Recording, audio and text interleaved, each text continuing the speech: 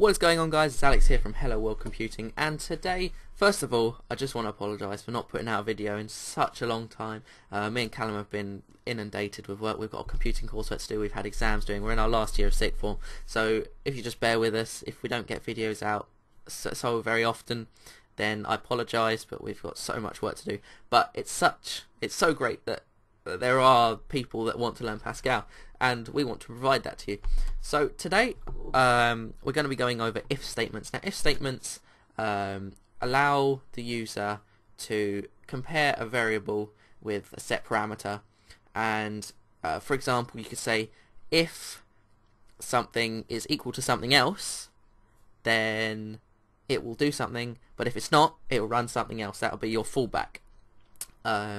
You can use all the different operators, so say you're using integers. If something is greater than something else, then do something, but if it's not, go to your fallback. So I'll show you the syntax, and then I'll show you how it can be used. So if we just drag these in, okay, so remember, file, new program, and then we'll cut this stuff you don't need, put in a read line, check it runs. Remember, you've always got to make sure it runs. There we go, it's running, we're good. Okay, so let's set up a little program, shall we? We'll have a variable, so we'll have var, we'll have number 1, which is an integer, and number 2, which is an integer. There we go. Right, so we'll ask the user to put two numbers in. So we'll start off with a write line, and we'll say please enter number 1, and then we'll read line whatever they put into number 1. There we go. Like that. And then we'll write line again. We'll say please enter number 2, and then we'll read line number 2. So that is asking a user for two numbers. They can be anything. Right, so we'll create a write line, just put a space in between that just so we know what we're doing. So the if statement, I'll show you the general syntax of it. So it's if, and then it'll be your variable, so we'll just do if number 1 is greater than number 2, then begin, end, and then what you have to do is you have to get rid of that. If you want to use the else, after you get rid of the semicolon after the first end, else, begin, end again. So in the first begin, end, this is where you will do it if the if statement is true. So if number 1 is greater than number 2, we will write line number 1 is greater than number 2. And the fallback, if it's not true, we'll write line number 1 is not greater than number 2.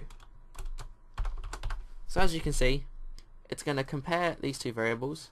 So if number 1 is greater than number 2, it will say number 1 is greater than number 2. If it's not greater than number 2, then it'll say number 1 is not greater than number 2. So let's ahead and run this. First of all, we'll make, if we just put it down here, first of all we'll make it so it is greater than number 1. So we'll put number 1 as 7 and number 2 as 3. I forgot to put a read line at the end.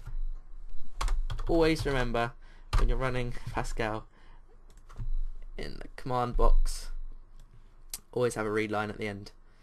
Okay, so we'll put 7, 3, there you go, number 1 is greater than number 2. Close that. We'll run it again. Here we go.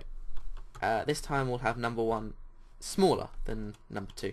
So we'll put 3 for number 1 and 7 for number 2. And there you go. Number 1 is not greater than number 2.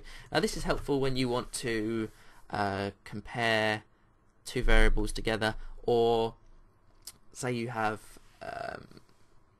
you can set it as a set parameter. So if number 1 is greater than 5, it doesn't have to be against another variable. So number 1 is greater, and we'll change this, than 5. Number 1 is not greater than 5. So we've run this. So we'll put 9, and we'll just put another one. There you go. Number 1 is greater than 5. And then we'll do 3, and just do 7. Number 1 is not greater than 5. And if statements are really helpful when you get into the real nitty-gritty of the program. They can help you out so much. So that is a basic if statement. It can really help build really good programs. So stay tuned for the next episode of Hello World Computing.